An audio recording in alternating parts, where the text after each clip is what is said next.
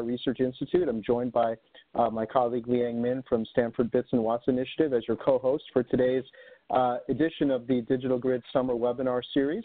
And we're delighted to have you all here, and we're excited about our panel that we have here. Our focus this week is on customer DERs and wholesale markets. And what we'll see here is a great panel in the perspective of transmission system operators, which is a great voice to hear in the overall discussion about digital grid. So let's go ahead and get started. First, a bit of housekeeping. Everyone here is on mute, and a number of you I know have been on a lot of our other series, so you're familiar with this, but for those of you for whom it's your first time, the best way to participate and engage and ask questions or interject comments, which we'd like you to do, is via the chat feature. So if you look on the bottom of your WebEx panel, you'll see a cloud button there with a chat feature, and you can go ahead and click that to submit questions or ask comments, see clarification. You can also select the Q&A function at the bottom to ask questions directly to panelists or to all the panelists or to the hosts. So that would be the second way to engage. And there's also a way to select yourself to raise your hand, and we can unmute you to ask a verbal question. But I think the chat or the typed-in Q&A is probably preferable. And we are recording this session, so your participation is your consent to be a part of this recording. And we will be posting, as we have previously, all of the presentations as well as the recordings on both the EPRI and Stanford websites. And Liang will go over that a bit further. Okay. Stanford and EPRI are both delighted to be hosting this series. EPRI, we're an independent non-for-profit organization. We do R&D across all the full spectrum of utility operations, from generation, transmission, delivery, and end use. And our objective is, through our collaborative research, to keep electricity service safe, affordable, reliable, and environmentally responsible. And part of our mission involves working with experts and the best out there. And so we're pleased to be working in close conjunction here with the Stanford Bits and Watts Initiative. As you see there, it's a major initiative focused on digital innovations of the grid for the 21st century, advancing business innovation, policies, and particularly technologies between the customer and the grid, which is exactly what we're talking about here. The objectives of our summer webinar series are really to convene experts from multiple disciplines, from multiple industries and multiple functional areas within industries to exchange views on what a shared integrated grid, digital grid represents. You see there in the graphic on the right a number of elements that constitute aspects of an integrated grid, a shared digital grid, and we've talked about this in through some of the previous discussions that we've had. One of the key gaps that we see overall as a theme is enabling data platforms to allow this seamless connectivity between customer resources and the grid. So to that end, we're seeking to understand industry requirements, technological opportunities to bridge those gaps, and to ultimately inform a research roadmap and collaborative initiative that EPRI is looking to undertake in conjunction with the industry as a whole, informed by these discussions. So again, there are different ways of defining what an integrated grid is, but for our purposes in particular, and as a theme throughout our discussions for this webinar series, is the integration of customer resources to optimize grid flexibility. There's enormous opportunity for these resources. They are proliferating, particularly in some parts of the country and in pockets within those areas. But how we can best orchestrate these resources to provide grid flexibility and other needs without compromising the customer experience is a big challenge. And particularly, as we'll be talking about here, understanding the bulk operations and electricity markets perspective on how to make this happen and what the implications are. So that's what we're talking about. I'm going to turn it over to Liang at this point to continue with the introduction. Liang, over to you. Thank you, Omar. Appreciate it. So we all believe that to achieve the vision of integrate digital grid, we need all the stakeholders to work together. So with the support from different sectors in June and July, we organized 8 webinars and focus on different category and group of stakeholders. We have U.S. utilities, European utilities, IT companies, universities, startup companies, federal and state government agencies, cooperative research centers, delivered 8 webinars, and all of them are recorded. The recordings are available at both EPRI Technology Innovation and the Stanford Bits and Watts website. I want to give a kudos and a special thanks to Aurelie Wellshare and from EPRI and Wahila Wilkie from Stanford. They spent quite a bit of time to pull all the recording together and upload to the websites in an organized way. And really thanks both of them for the outstanding work. And starting from August, and we organize the webinars focusing on different technology challenges. So the last week, we have the special webinar focusing on the grid resilience with customer DER integration. And starting from this week, today we're going to discuss customer DER's integration in the wholesale market. And next week, we will have the topic discussion on the open standard data platform.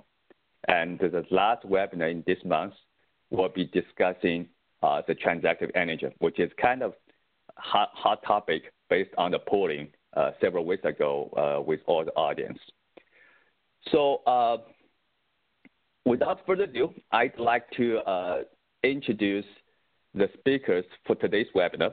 We are very glad to have 3 independent system operator vendors from both East Coast and West Coast for today's conversation. And we have Jill Powers and John Gooding from California Independent System Operators. And we have Tongxin Zheng from ISO New England. 3 of them has been with ISO and the RTO area for many years. And I just want to have a quick introduction for each of them for their background. Jill Powers is the manager for infrastructure and the regulatory policy at California ISO. Her current focus is on the policy and the modeling development, advancing DERs in the wholesale market to further enable diverse technology participation. Right now, she is responsible for the California ISO Energy Storage Distributed Energy Resources, so-called DSDER policy initiative. John Gooding is the senior manager for CAISO's infrastructure and regulatory policy. He manages a team responsible for formulating the CAISO's market design and the policies related to resource adequacy, capacity procurement, demand response, and the distributed energy resources. Previously, he was responsible for the design of CAISO's current suite of demand response program and products. John is a part of the California ISO original startup team back to 1997 and has been with CAISO over more than 20 years. So our panelist from East Coast, Dr. Tongxin Zheng, is the technical director of ISO New England. He manages research and development projects for the regional wholesale electricity market. As the internal R&D arm for the ISO, he provides technical consultation on the market and the system operations to the executive team of ISO New England and oversees the development of a market clearing engine and the market simulation software for the ISO. With that, I'd like to have Jill to help us kick off the conversation. Jill, I will hand this over to you. Great. Well, hello, everybody. Again, thank you for that introduction, Liang. I wanted to start off by giving, in the panel presentation from the ISO, a little bit of information about the ISO, what's happening in California that is influencing DER development in the state and getting a lot of the ISO's attention. Then I was going to give some information on what the ISO has been doing to facilitate participation of DERs in the wholesale market for the provision of wholesale services. Then I'm going to hand it over to John to give you a glimpse of what the future might hold for DERs from a California ISO perspective based on our current experiences of market integration to date. So with that, a little bit of information about the ISO. We are one of the 9 grid operators in North America. We are a nonprofit public benefit corporation, although created by California statute. We are not a California agency, California state agency. We are governed by the Federal Energy Regulatory Commission. We are one of 38 balancing authorities in the Western Interconnection, serving over 30 million people, including areas within the state of California, about 80%, as well as a small portion of Nevada. I did want to mention that while we serve customers, our interaction is not directly with them. Our interaction is with a smaller number of entities we call market participants. We have about 221 market participants that we interact with, and they are the ones that have the interaction, direct interaction with the customers that we serve.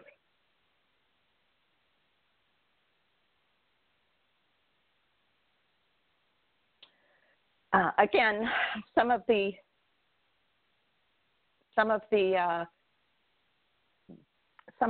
information about our functions of the ISO. We have we use advanced technology to balance supply and demand every 4 seconds.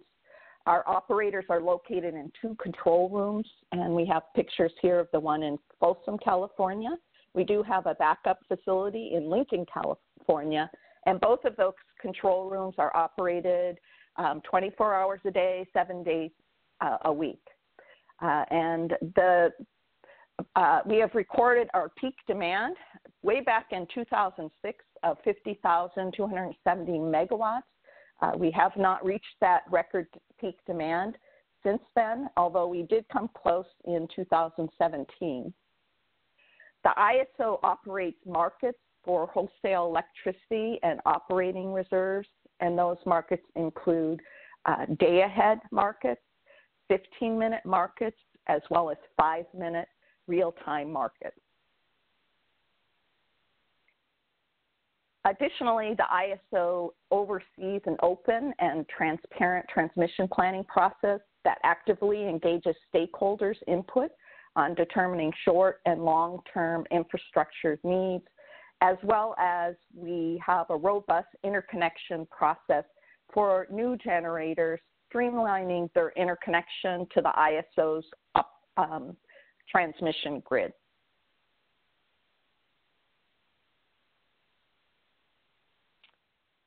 And having a little bit of difficulty advancing.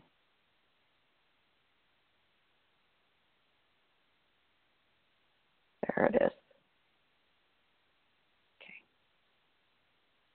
So what is happening in California is there's a pursuit of aggressive pursuit of a low carbon future, and some of these goals have been met even to date. The 33% by 2020, we have goals to get to 100% zero carbon by 2045. Very aggressive goals that are having an impact as to the reliability of the grid.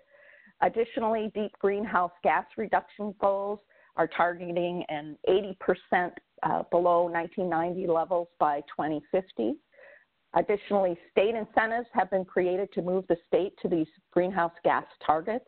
These include a robust electric vehicle goal of having 1.5 million EVs on the road by 2025, 12,000 megawatt procurement of distributed generation by 2020, as well as 1.3 gigawatts of battery storage on the system by 2024. While these goals have been challenging for the ISO to maintain grid reliability, with less reliance on traditional large-scale fossil fuel generation. It has created opportunities as the industry shifts to reliance on renewables for a high DER energy service industry.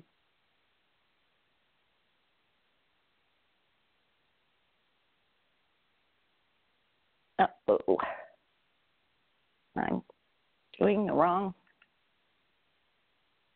There we go. Okay.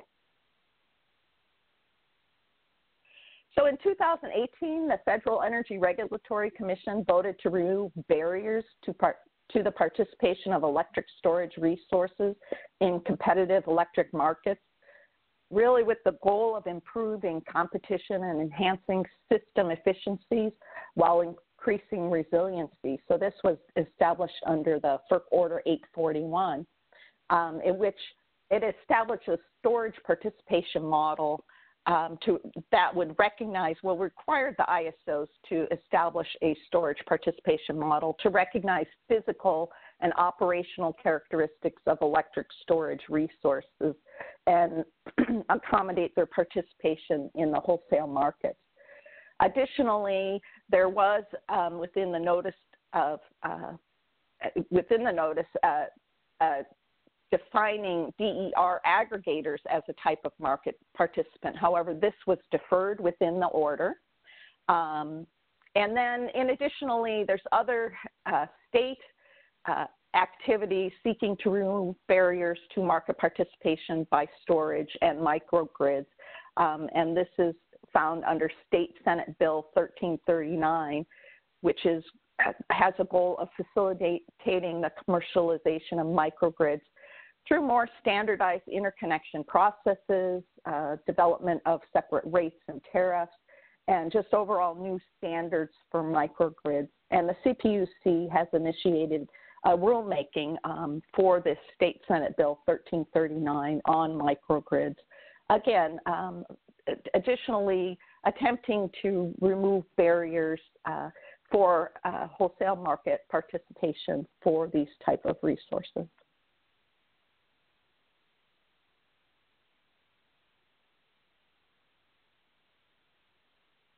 I apologize, I'm just having the most difficult time advancing the slides.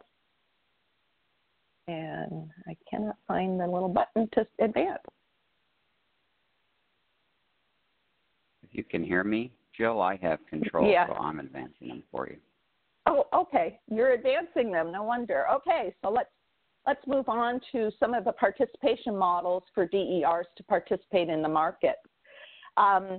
And as mentioned, there's been a lot going on in the state as well as at the federal level for many years. And so the ISO has been working over the years to develop these participation models for demand response, energy storage, as well as distributed energy resources.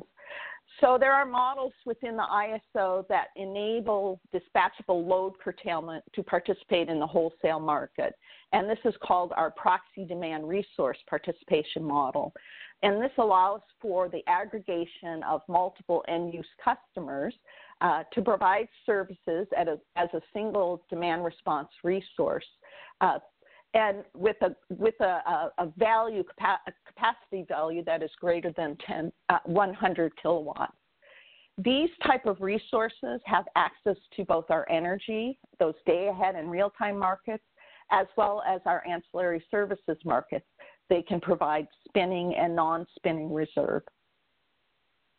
And as I will get into a little bit more detail about a load shift product that we have developed and is currently being implemented under the PDR participation model.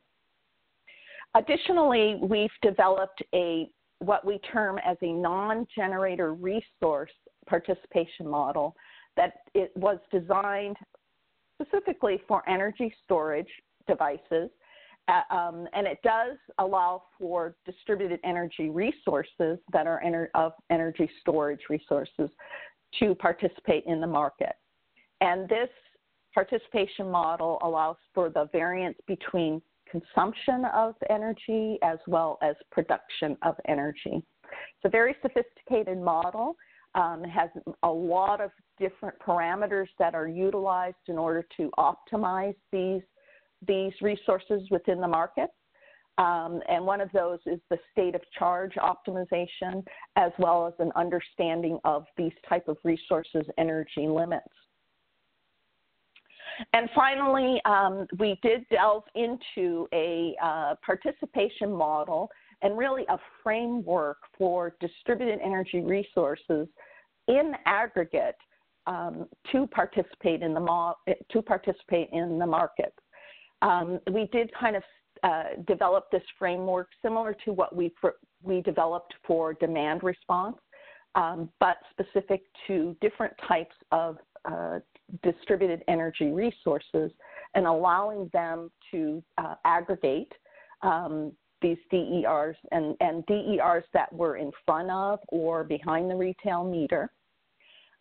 It did have some limitations in terms of the provision of this type of resource, with requirements for a minimum of 500 kWs, as well as a maximum aggregation limit of 20 megawatts. Now, since FERC Order 841 and the compliance to FERC Order 841, we have had to lower the minimum size requirement for energy storage participation to 100 kilowatts.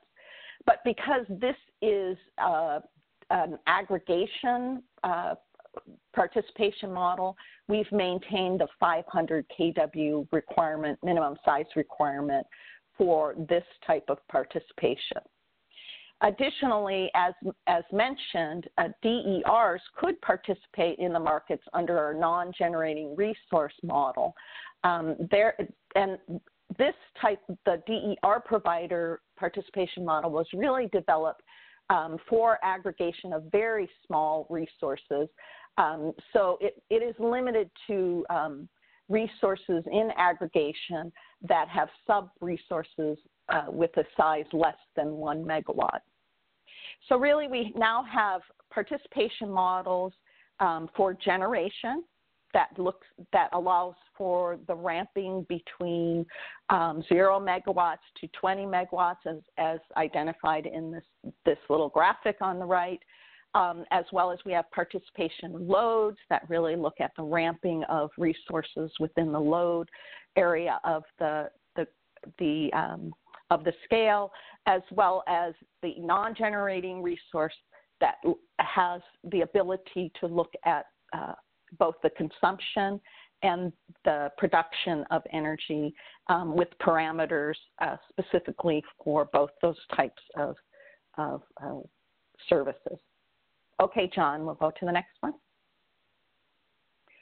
So the most recent participation model the ISO has been developing is a load shift resource for behind-the-meter battery storage. This allows a behind-the-meter battery to not only discharge or curtail load, but to charge as a load-consuming device during negative price intervals.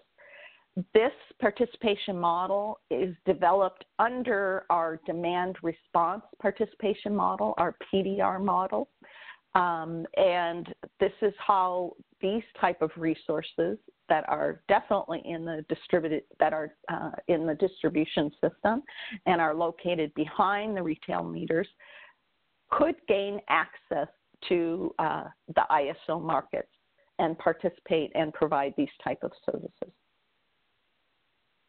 And with that, I will turn it over to John to continue on with some of our future outlook. All right. Well, thank you, Jill. Appreciate that. And good morning, everyone. Again, my name is John Gooden. Jill and I have worked for many years together, working on all things demand response and distributed energy resource related. Really what I want to do is carry on from where Jill in her presentation this morning, which was kind of looking back in the past into the present, and all of the steps and models that we've implemented over the years to enable participation from DR and DER resources and to lower barriers to their participation. What I'd like to do is just take the next few minutes and talk about the future. And as we move, and as many of the parts of the U.S. and North America and the world really move to a clean, green, decarbonized grid, how do we ensure that those grids of the future, that energy future is resilient? In other words, it can take and sustain stress conditions. It can take a hit of loss of a generator or transmission line and stay up and running. It's sustainable. It has longevity, is reliable, and that it's efficient, both from an energy production sense and also from capital investment. So we have an efficient system, affordable system, all of those things. And so what I want to do is talk about two things that are somewhat related, but are very important as we peer into the future. And number one is this concept of we have to make this duck, the sitting duck, fly. We'll talk about what that means here in just a sec.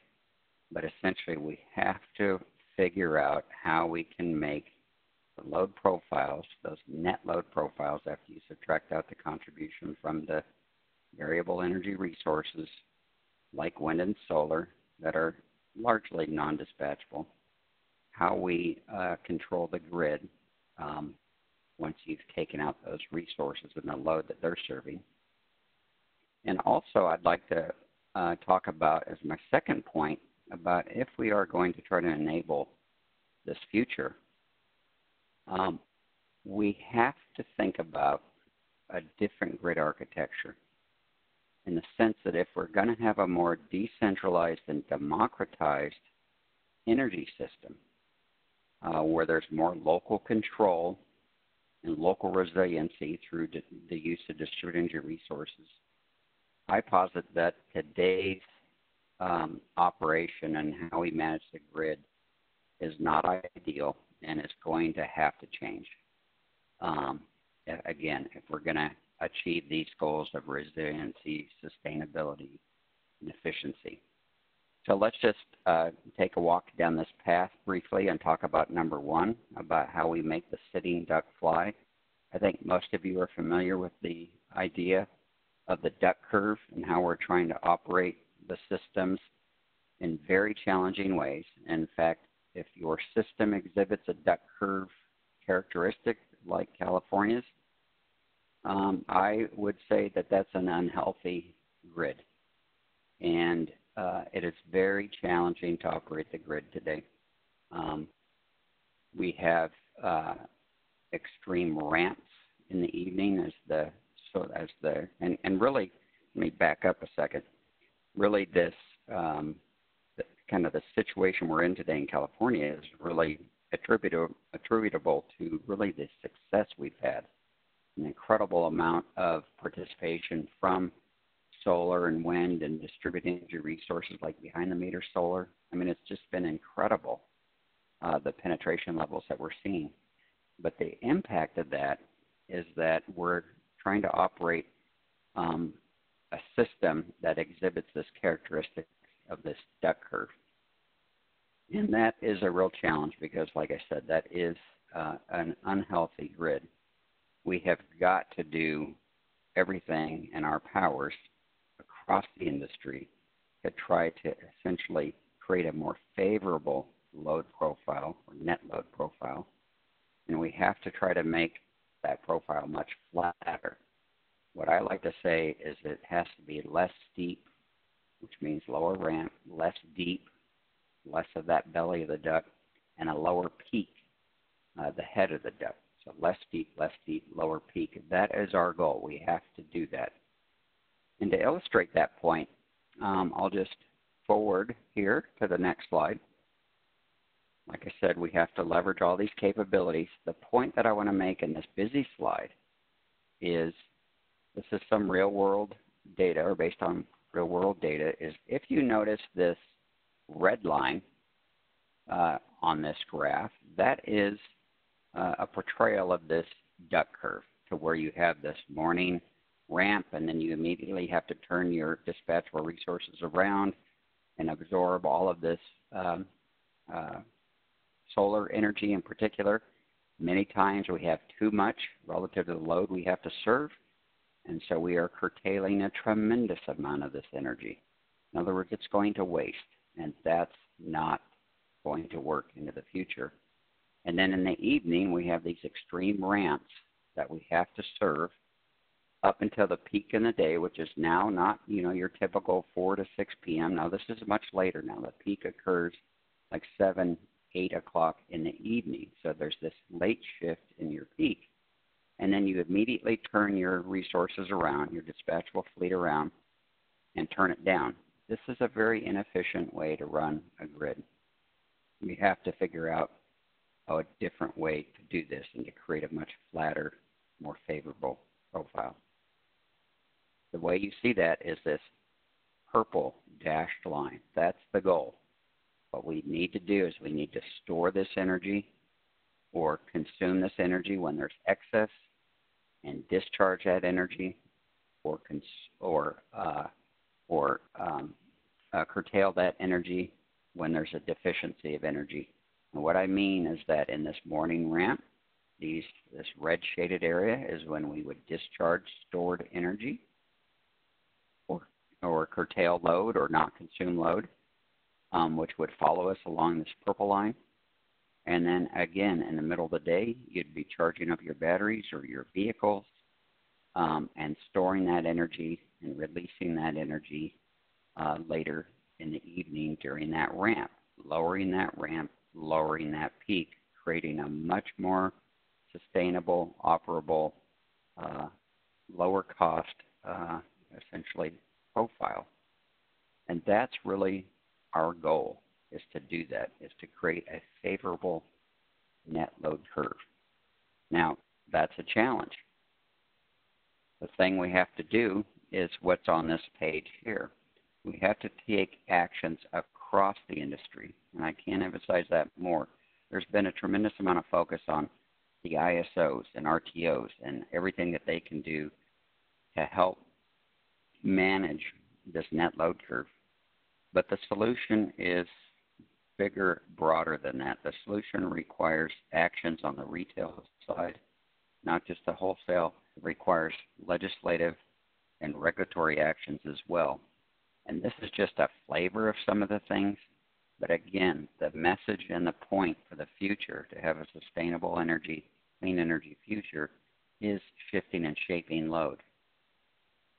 A point I want to emphasize is it's not about reducing peak demand, which has been the goal of demand response and DERs for many years, many years. That's traditionally how they've been used. Is how do we serve those few hours in August when the system's peaked and at stress? How do we ensure we have enough capacity to serve those hours?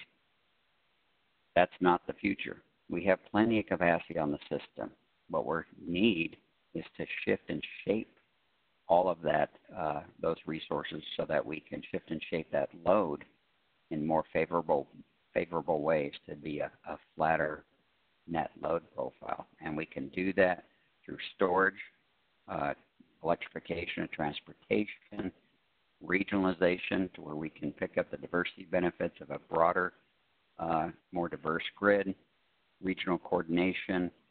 And the final point I want to make, and this is so important, is we need, in this lower left side of this column, is we need time variant and dynamic rates in a big way.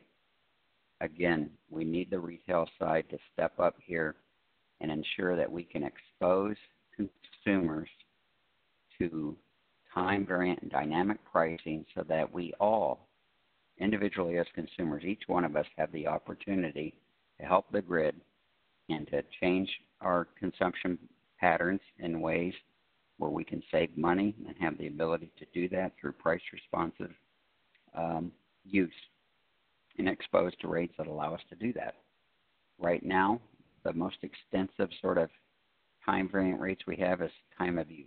That's the least time variant type of rate. With the plethora of batteries starting to be installed, electric vehicles in people's driveways, solar rooftops. We need to have rates that allow consumers to take advantage of more time-variant and dynamic rates with the technologies that they have in their possession and the ability to leverage those technologies for the good of the grid. So that's the point I want to make there. That was the number one point. In the future, we're going to have to figure out how to flatten that load curve and shift and shape our load, and it's going to take the whole industry, wholesale, retail, legislative, regulation to make that happen. So we have to focus on that.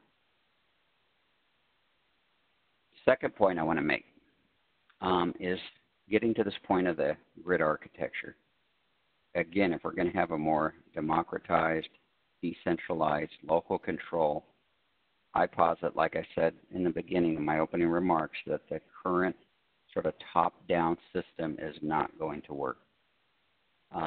What I have portrayed here is this idea of essentially the soil, which is the bottom of this tree, is sort of the transmission system, this organized network of transmission lines and a system that is then feeding these distribution networks that tend to be radial, tendrilled, much more, obviously less networked. And what we're doing is we're adding many ornaments to this tree, which reflect the distributed energy resources in that system.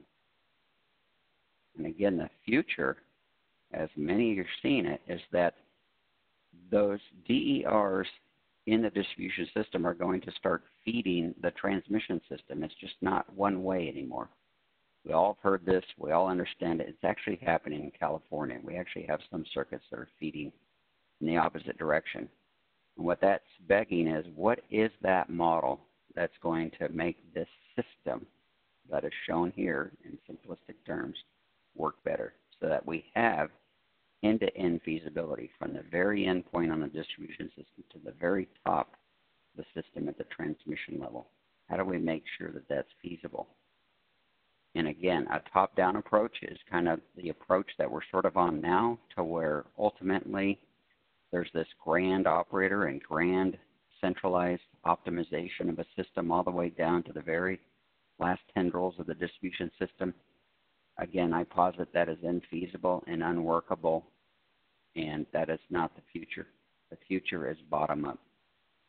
And I'll show that here next in my last two slides. This idea of grid architecture and this concept of a layered grid interoperability model is something that we've worked on in the past when Lorenzo Christoph was with the ISO, Jeff Taft of Pacific Northwest National Labs, and Paul DiMartini. This concept of almost like these Russian dolls.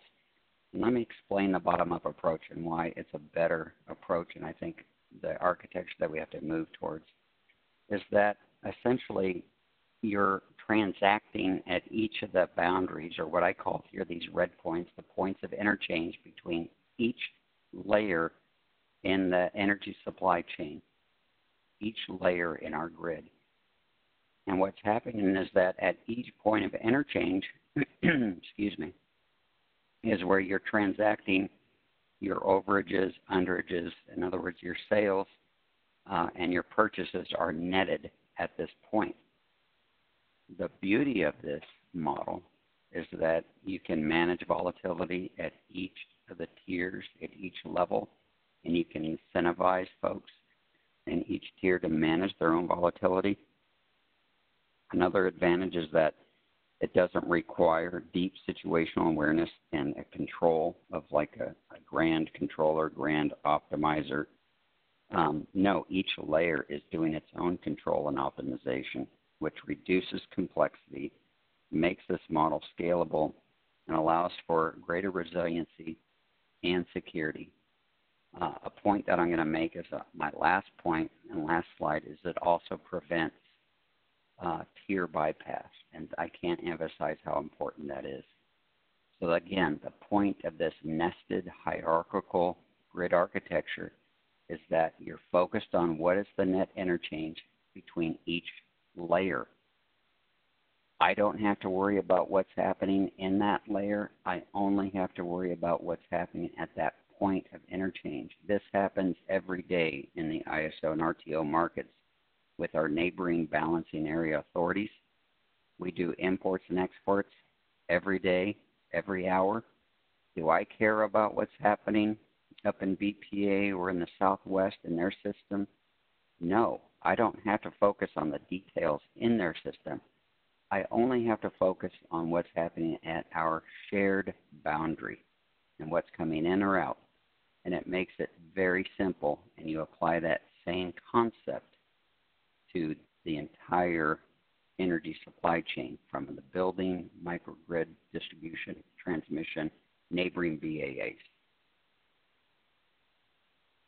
Finally, my last slide, and a very important point about this architecture, is that it avoids tier bypass in the overall energy supply chain. I think everybody that's in the DER space right now is wrestling with very intractable problems of primacy, this idea of incrementality, what is the capacity value, value stacking, double counting. You hear all of these terms. Multi-use applications is another one.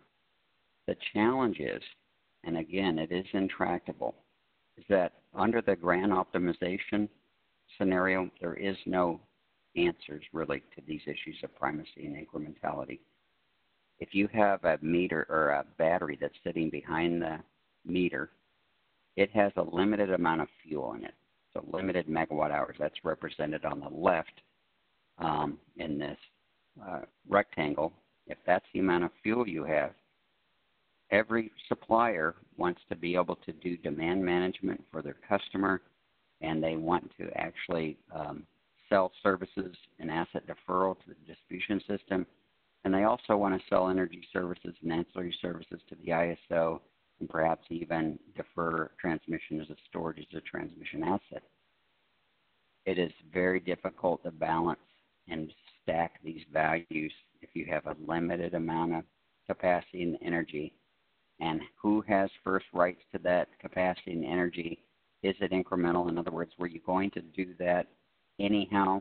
So if you're going to do time of use and shave the peak, why should I pay you at the next tier up to reduce load in those hours if you are going to do it and already had the incentive to do it under a time of use rate, for example? And so this nested hierarchical architecture avoids tier bypass by essentially in each layer you're solving your own needs, managing your own volatility, avoiding costs such as resource adequacy, for example. You're avoiding the need to upgrade the T&D system because you're managing your loads, you're managing your volatility, you're reducing your peaks, you're managing your load at your level, and so you're avoiding a lot of these costs that we express today in explicit products. And so there has to be a way to capture that avoided cost value. And again, the whole idea is that you avoid this tier bypass, which is, again, an intractable problem that we're facing today because we're trying to solve these problems under today's architecture. So with that, I'm going to wrap it up. Hopefully that made sense, and turn it over now to our next guest.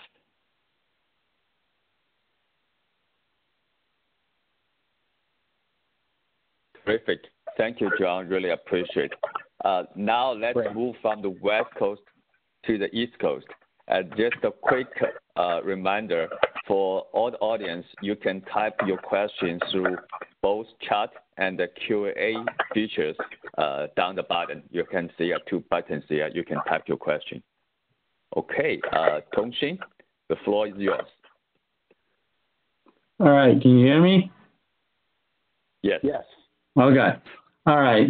Thank you, Liang, for the introduction. And hello, everyone. This is Tongshin Zheng from ISO New England. And happy to be here. And nice to meet you all in the virtual environment.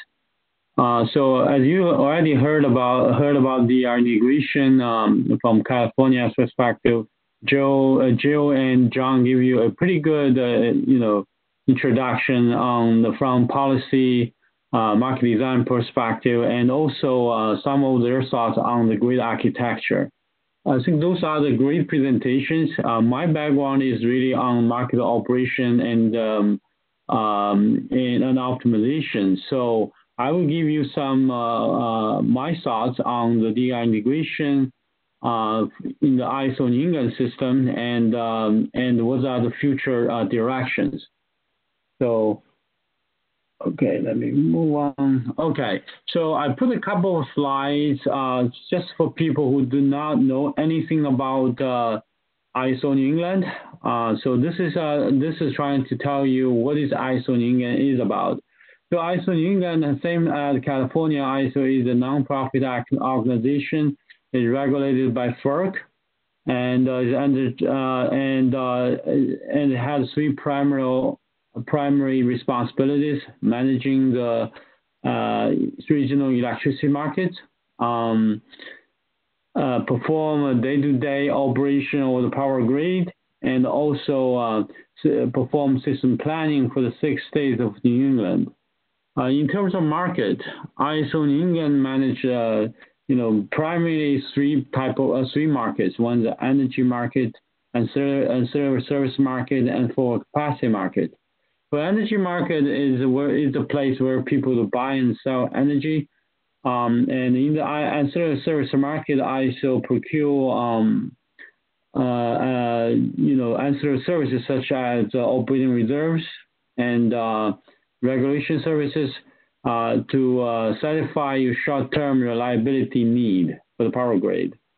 And for capacity market is really targeted at the long-term reliability, which is normally called resource adequacy for the system. So there are many resource competing to supply electricity in the New England wholesale market.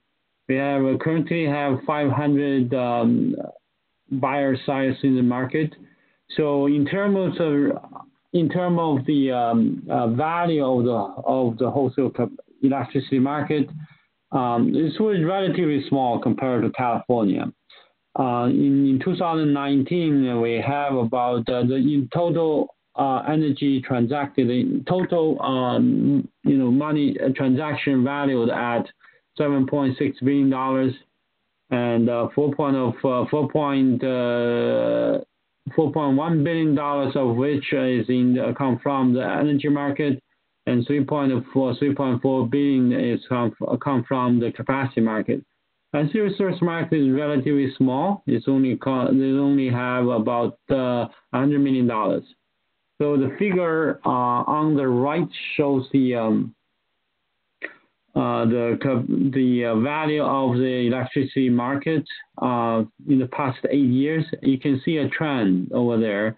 You can see the energy market value is going down, and the capacity value, the value of capacity market goes up. All right. So here are some key facts about ISO New England, the grid. We have 7.2 million retail electricity customers, accounting, with a total population of 14.8 million people. And the season, the old time, the summer peak demand is 28,180 megawatts, recorded on October 2nd, 2006. And the old-time winter peak demand is about 22,818 megawatts on January 15th, 2004. The ISO New England system contains about over 8,000 miles of high water transmission lines, and it had 13 interconnections with neighboring control areas. You can see we have 8 AC ties and 1 AC ties with New York ISO, and 2 DC ties with Hydro-Quebec, and two AC ties with New Brunswick. The interconnection with neighboring control area is very important. And in total, those interconnections serve about 19% of regional energy need in 2019. We have a generations and demand resources, they are used to meet the ISO New England energy need. We have 350 dispatchable generators in the region. They're relatively large, with a total operating capacity of 31,500 megawatts. So the figure on the right shows the source of the energy. So you can see in 2019, you can see that natural gas fire generators produce 40% of the energy need for the region, and nuclear produces 25%. Renewables and the hydros produce about 16%. Relatively low in terms of generation output, which are the coal and oil. They're only about 2%. But looking into the future, there are over 20,000 megawatts of proposed generation in the ISO interconnection queue, the majority of which is wind resources. Okay? And roughly 7,000 megawatts of generation have retired or will retire in the next few years. Okay, so this is from supply perspective. We have all different type of resources. If we look at it from the demand side, we have 580 megawatt of active demand resources and 2,630 megawatt energy efficiency obligations in the forward capacity market. Okay. So the distributed energy resources, in fact, is abundant in the ISO New England system. By 2019, we have 7,437 megawatts in total, accounting for 19% of the operating capacity. And this figure below shows that the different types of DERs. And you can see this.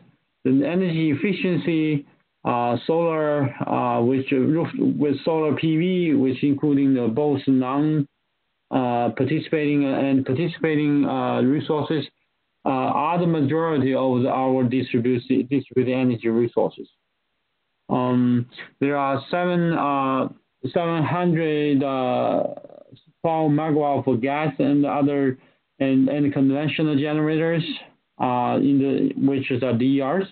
And 450 megawatts, 58 megawatts of non-solar generators, renewables, which including hydro, small hydro or wind resources, and also 214 megawatts for non-DG demand resources.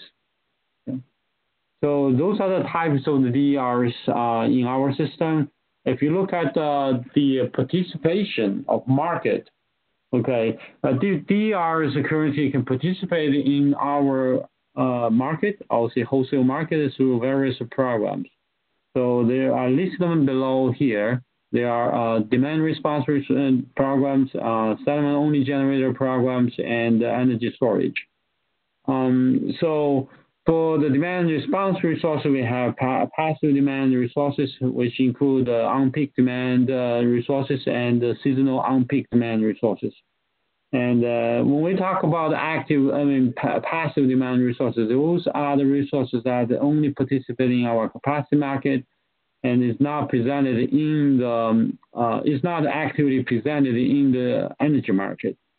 We also have active demand resources, which people can participate through the price responsive demand, which is called PRD program.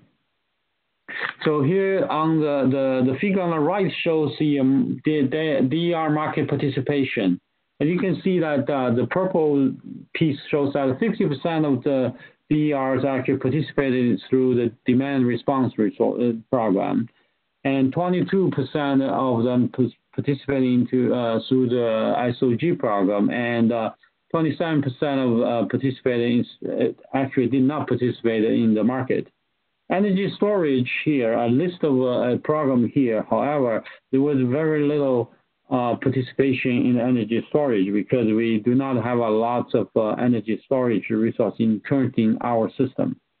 So in the next couple of slides, I will focus on some of the programs that have a direct impact on the energy market operation. So I will briefly introduce PRD, ISOG, and energy storage. So the first program is a PRD program. You can see that the load management,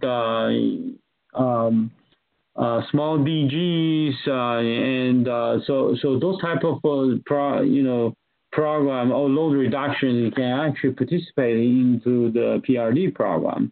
So they can offer capacity, energy, and ancillary services to the market. They had to be able to participate in the market. They had to be satisfy some meeting requirement, and also we use baseline calculation for the PRD program to compensate and monitor those resources. Those resources actually can participate through what we call the aggregation, or as a single resource that at a particular location. For a aggregation, they had to be registered at a DRR zone. We call it DRR stand for the demand response resources. So currently we have 20 DRR zones, and so multiple assets within the same DR zone can be aggregated and into one DR resource. Assets across different DRR zone cannot be aggregated into a DR resources. So for a DR resource, they have to be capable of providing 0.1 megawatt of demand reduction, and there's no single individual asset within the aggregation with a maximum interruptible capability greater than 5 megawatt. This is a limitation is trying to eliminate, I would say, eliminate their significant impact on the transmission system, or eliminate the modeling accuracy, inaccuracy issues over there. So a DR resources are large. You can be at a single location. So they have to be able to provide 0.1 megawatt of demand reduction, and the maximum interruptible capability had to be greater than 10 kilowatt. And so DR resources here, in reality, it's not really a single asset. It can be a multiple asset, but they have to be aggregated under the same, I would say, a single retail delivery point. So such that they can provide priced at a single pricing node. So move on to the next participation model, which is called the settlement-only generator. We call it ISOG. The ISOG, in fact, is a settlement construct. So those generators participating in the ISOG program are the capacity resource. They will receive capacity revenue from our forward capacity market. However, they are not explicitly considered in the real-time operation, or you can see system operation or market clearing. They do not receive ISO dispatch instructions. They basically self-schedule themselves by their owner. However, they receive energy revenue and were settled at a designated pricing location. In terms of eligibility, they had to be a resource connected below 115 kV and had a capacity less than 5 megawatt. Okay. The last participation model is energy storage.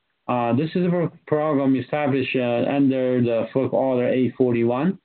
in terms of qualification, one or more storage facilities at a single point of interconnection can be aggregated and participate at the energy storage model. And however, they had to be able to inject and consume at least 0.1 megawatt. They can, similar to other programs, they can provide capacity, energy, and ancillary services.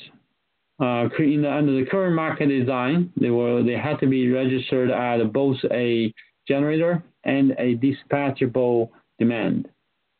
Okay. We have two programs, or can say two operating modes. One is called the binary storage facility, and the other one is a continuous storage facility. So the participant can choose to which model they can participate. Depends on their choices of regulation services and also their operating characteristics. Battery storage model is mainly designed for a large storage resource that has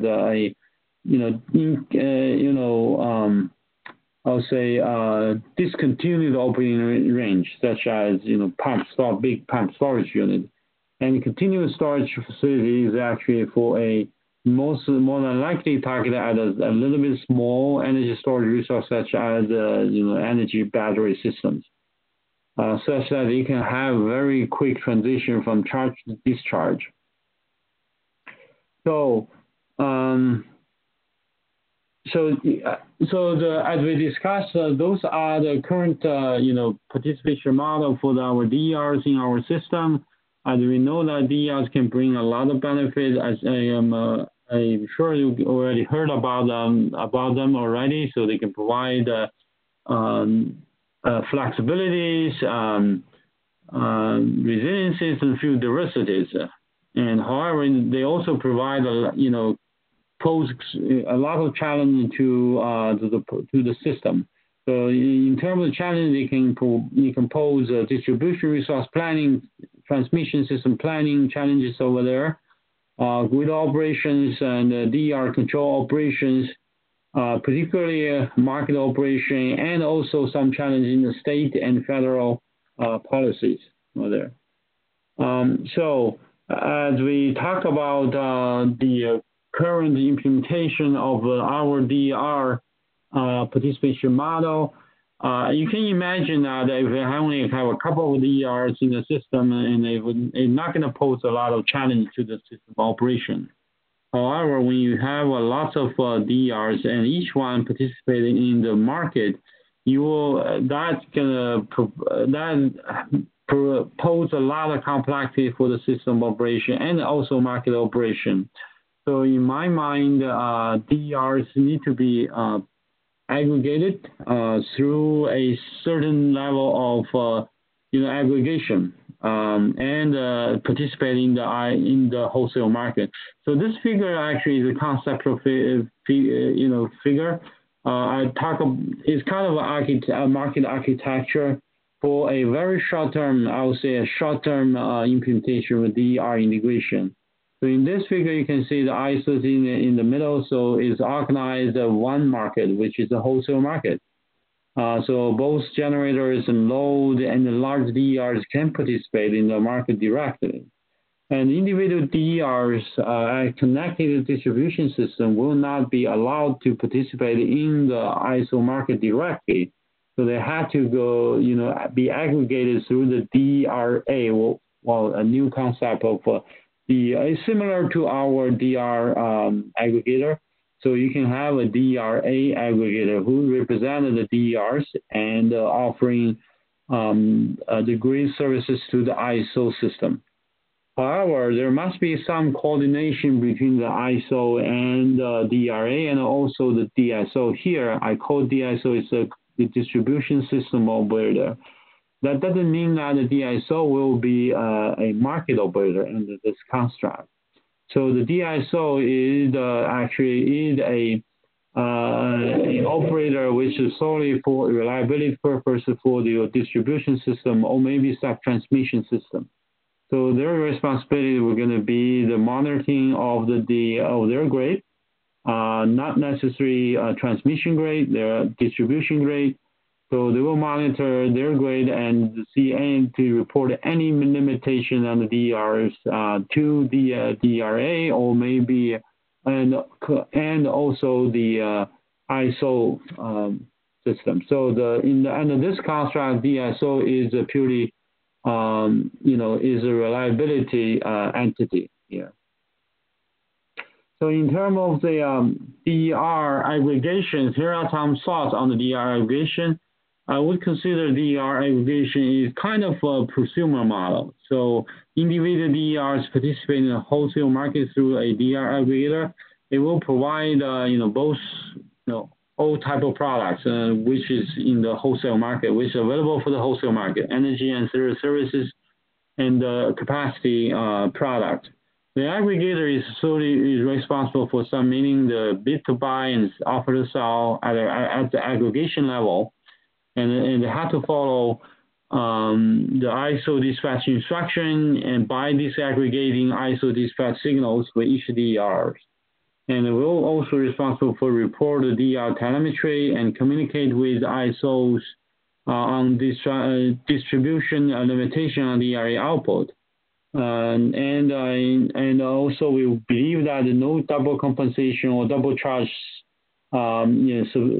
should be allowed under this construct. And TSO and DSO, as I discussed in the previous slide, TSO, DSO should communicate with ISO on the operational issues and its requirement on the DRA dispatch and commitment. So here so the DER aggregation can be effective, for the short run. So here are some. I'm sorry. Yeah, that's okay. But there are some challenges with the aggregation model. First challenge is associated with the DER visibility. As you can see that the ISO market is basically at the transmission level, and each aggregator will be modeled at a virtual location through a distribution factors, which we show on the figure on the right. So then the ISO has no observability of the distribution system. That will create some challenge. For example, where do we map the DERs? Because the DERs are physical DERs. The DERs are connected to the distribution system, while in our system, most of the distribution system were not directly connected to the transmission system. In fact, they have to go through a sub-transmission system, which is not modeled in the ISO market. And so that creates a challenge to see where we should see the impact of DERs on a transmission grade. So, and also the challenge associated with that is also related to the configuration of sub-transmission system and also the distribution system. So that really means even though you can determine the distribution factors, but there are dynamics associated with that, because that depending on your operating state of your sub-transmission or distribution system. So this will create a mismatch between the market model and the physical model. And this will naturally lead to the next challenge, which I call dispatch efficiency and transmission congestion management. As you can see, DERs as presented in the wholesale market, DRA, so they add the controllable resources in the market.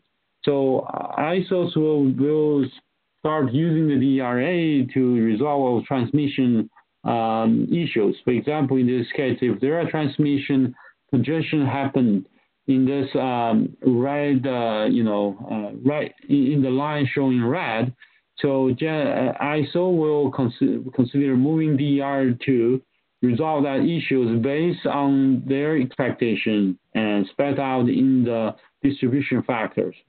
However, this can create a couple of issues. One is that how the DRA going to respond to this. So DRA can receive the signal and then decide which DERs should be responded to the ISO's dispatch signal. such response may not be, I would say, such dispatch, DRA's dispatch, may not be consistent with what ISO expectation. So they will, and in addition to that, the DRAs may create DRAs in connected distribution system. Their actual response may not be also consistent with the DRA's instruction. So in the end, so the DRAs, the total actual DR response may not be able to relieve transmission congestions as expected by the ISO. In addition to that, DR connected in the distribution system may cause the congestions or maybe voltage issues or the power quality issues in the distribution network.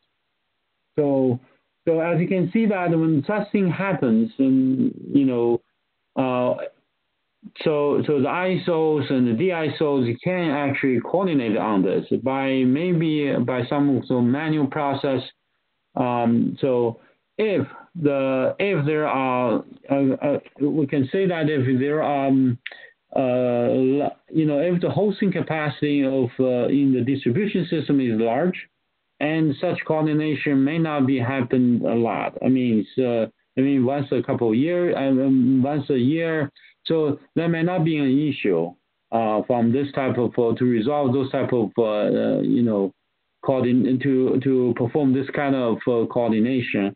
However, when a large number of DRs shown in the distribution system and create a lot of problems in the distribution system, then I'll say the current architecture may not work. This is this is consistent with what John is talking about. In the future, we need some better grid architecture. So in my preliminary thought will be that in the long run, we should have kind of two level of market structure here. So then, as shown in this figure.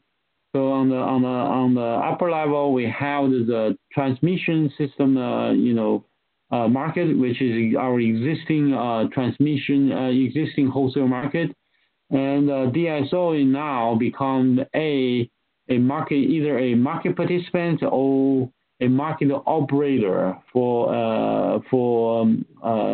a local energy market over here. So the DSOs will try to resolve, will monitor the distribution system and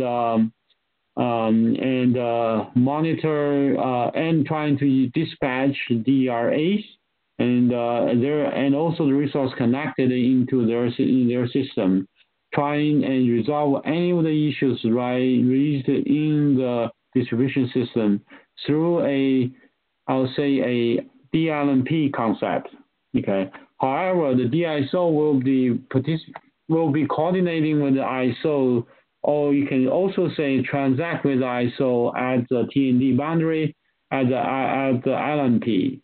So in this type of coordination, in the ISO market will have very clear responsibility, all clear goal in their operation. So they will not face the complexity, created by the DER integration. This concept looks simple. But however, I think there are also challenges with this, especially from the state and regulatory policy perspective. In addition to that, the reliability responsibility in the ISO and I'll call the DSO market operator will have to be clearly specified. So in short, in my opinion, if you have not so many DERs in your system, a DER aggregation model should be considered in the future DER integration for wholesale electricity market, and a proper coordination between the DRA, ISO, and DSO should work in the short run. However, to fully resolve the DSO-TSO coordination issue, the local energy market should be tapped in the future. So with a large number of DER participation in the wholesale markets. So with that, I conclude my presentation. I'll be happy to take any questions. Thank you. Great. Thank you, Tongchin, and thank you, Jill and John. We have a lot of questions and a limited time, so we'll try to get to this quickly. Just to start it off, maybe just going to everyone, maybe starting with Jill, since we haven't heard from you in a while. I think a consistent theme has been this need for market evolution and the need for this role of a distribution system operator, a DSO, which we have in largely in Europe, but not really formally here in the U.S. Do you see this as inevitably happening through kind of the invisible hand, or what kind of interventions are necessary in order to kind of establish this role formally in each of the areas? So just interested in some quick thoughts from each of you, maybe starting with Joe. Yeah, I think Tongchin, he really laid out what the challenges were, and it's not just one agency or that is going to be able to resolve this issue. ISO has experienced these challenges in working with our utility partners. Just even getting in a single DER aggregation into utilizing our participation model for the provision of wholesale services. And it really gets down to what has been laid out here as the complexity of these aggregations and the coordination that is really needed between the transmission and distribution operations. And without having these formal coordination efforts, as well as the technology for the distribution companies to be able to have the visibility, as well as the controllability of these DERs, to ensure that they're not at a ISO dispatch or a wholesale dispatch, if there's no reliability issues with them providing these services. Absent having all of that in place, there is real reluctance to even open up the ability for these type of resources to participate in the markets. So it's going to be a larger than just the ISO and working in partnership with the utilities. It's going to take a lot of regulatory effort at the state levels to really put these kind of frameworks into place. And really, we really should be, as John has kind of laid out, looking at the long-term vision. We've tried to move forward incrementally into these participation models, but really we have to get to that long-term vision to really have the direction and roadmap as to what we're going to do to get there. Great, thank you. John, Tongchin, any thoughts on that before we move on to the next question? I think Joe covered it. Thanks. Yeah, I think Joe covered pretty much on this. I think this, for me, I think this is a regulatory issue, especially, if your DER is participating in the wholesale market directly, that's under the first jurisdiction. But if you want to set up a local energy market, that's actually falls in the hand of the state. And also, the complexity involved in this grid architecture, let's say your local energy market or the wholesale energy market, the reliability, as I mentioned in my presentation, is that the reliability responsibility had to be clearly spelled out.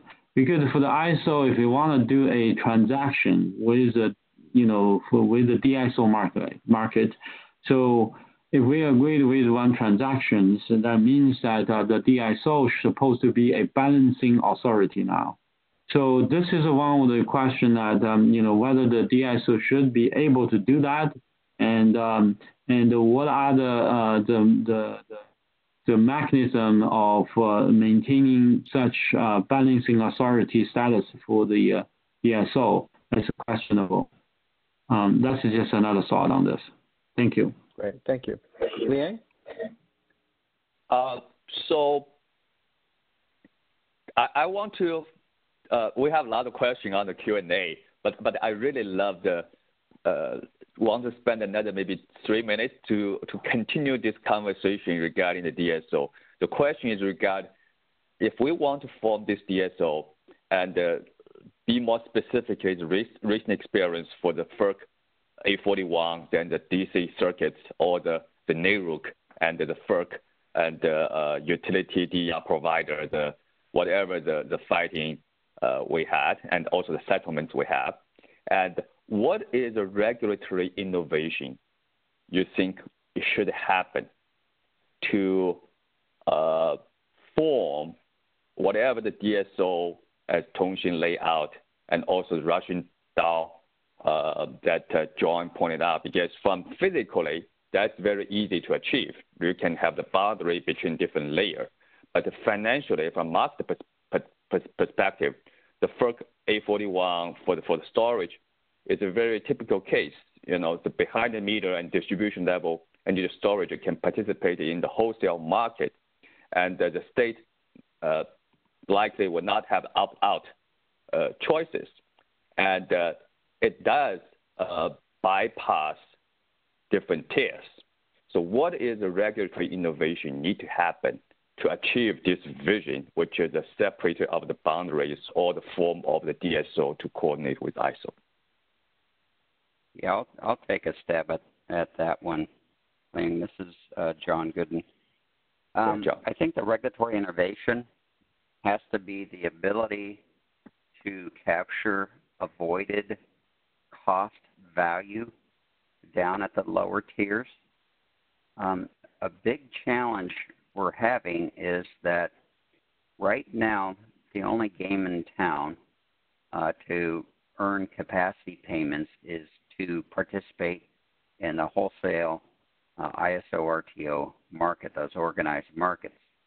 And so demand response and distributed energy resources, and as you know, all the activities that Jill presented, and Tongxin, that we've all done a lot of things in our markets responsive to FERC order 719, 745, 841, all of these regulatory compacts that enable DR and DER to participate in the wholesale market. And again, the goal there is to capture, generally it's to capture capacity value.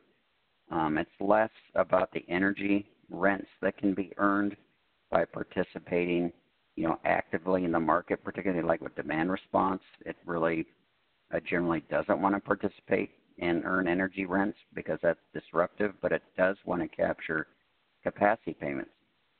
And that model is a challenge in that we need resources that can participate and provide both capacity and energy and capture those values, and do that without having to present themselves and integrate with all the complexity in the wholesale market. So the regulatory sort of hurdle or mechanism is, again, how can DR and DER capture avoided cost value to where they don't have to necessarily earn an explicit capacity payment out of a wholesale market, but by their actions and by reshaping the load curve of that customer or in that distribution system under that DSO, that they are reducing the need for peak capacity. So they're earning an RA, they're essentially avoiding an RA capacity payment. And so how do these entities, these DER entities, how do they get value and capture value for avoiding the need for RA or avoiding the need for ancillary services by lowering, requirements on the system through lower loads, less volatility, lower ramping requirements and ramping energy needs. And I think that's one of the biggest challenges is how to express that value to these entities and these providers by allowing them to participate in their tier, within their tier, and actively avoiding some of these costs and getting compensation and value for doing that, rather than trying to squeeze everything, every tiny little device into the wholesale market. And I think that's the challenge that we face, is how to get that value as avoided cost value. I'm going to jump in. Thank you. I know we got a lot of other questions, so we'll try to do rapid fire in the 5 minutes we have left. This is a question, I guess, open to all. Just a quick answer if we can. What do you think would be the next R&D or technology innovation to bring DERs into practical grid operations and grid markets? So next big R&D or technological innovation to bring DER truly into grid operations and markets. Any quick thought on that? Rapid fire, this is John. I would say DERMS and retail markets would be a technology that could really help so that you could optimize the distribution systems. Again, that's a big lift, but I think it's important. Yeah, and I think just, this is Jill, visibility, real-time telemetry, being able to understand exactly the contribution of the different DERs and the actual DER aggregation response, I think. Thank you. Liang, next question. Oh, you're on mute, Liang. Back to the previous point that John touched a little bit. The question is more toward the ISO New England regarding the capacity market. And the question is about the increasing proposal to shift away from capacity market toward capacities market to enable procuring the right service at the right time. Now, what's your perspective on that? Tongxin? Yeah, maybe I'm not quite understanding your question. You're saying that there are proposals to shift the capacity market to a shorter time period? Are you saying that? Yeah, toward the capacities market to enable procuring right service at right time. Basically, there is a different, like short time or different time frame of the capacity market.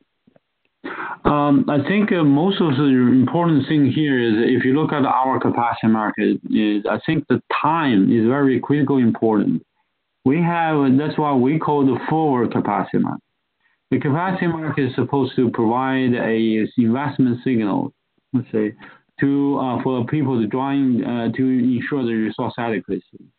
If you are talking about having let's say even say we have a monthly or maybe daily capacity market, it doesn't, I would say, it would not give you a long-term market signal such that people will not use that information to secure their, I would say, loan or investment.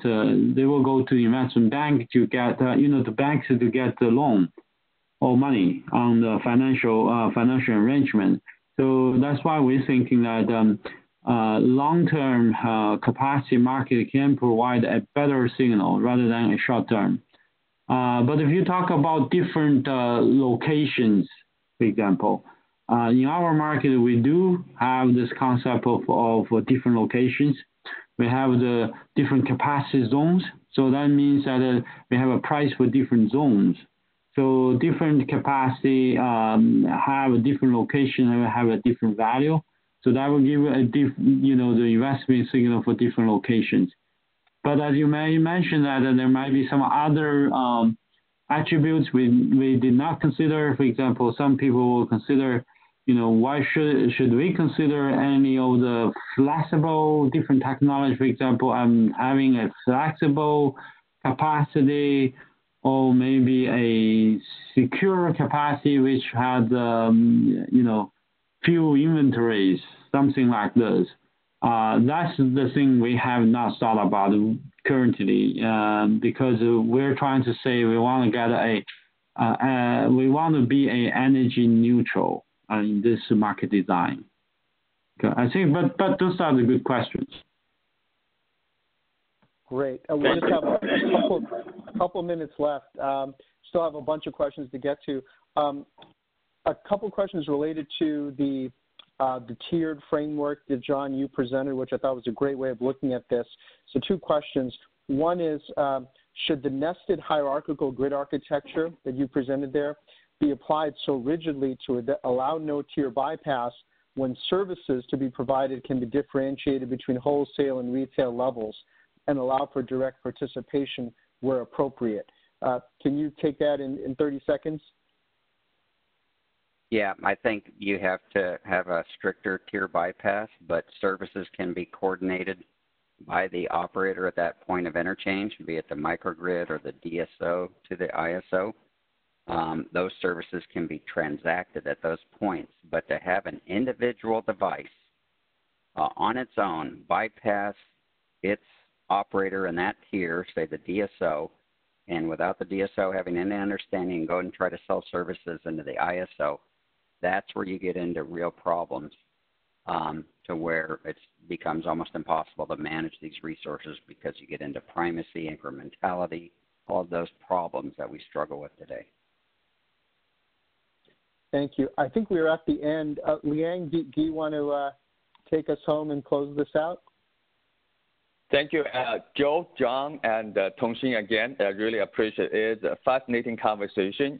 Even today, we had a very limited time for the Q&A. Apologize for all the audience. We have not cleaned up all the Q&As, but we are going to pass your question to the speakers and would encourage them to either write your answer to you or communicate in different ways. Thank you again for participating in today's webinar. And just a reminder, next Wednesday, 8 a.m. Pacific time or 11 a.m. Eastern time, we're going to have the next webinar, talk about Open Standard Data Platform. Thank you all for your participation. Thank you. Thank you. Thank you. Bye. Great job. Bye-bye.